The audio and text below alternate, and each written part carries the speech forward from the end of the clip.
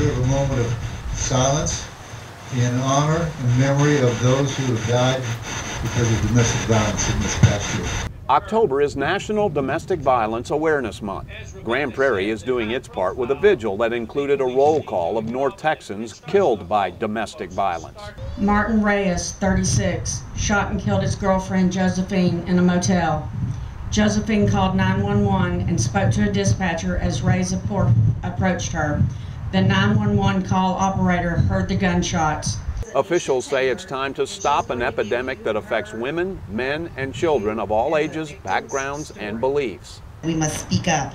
Speak up when your friend is being abused. And men, if you know someone who is hitting their partner, speak up and say something.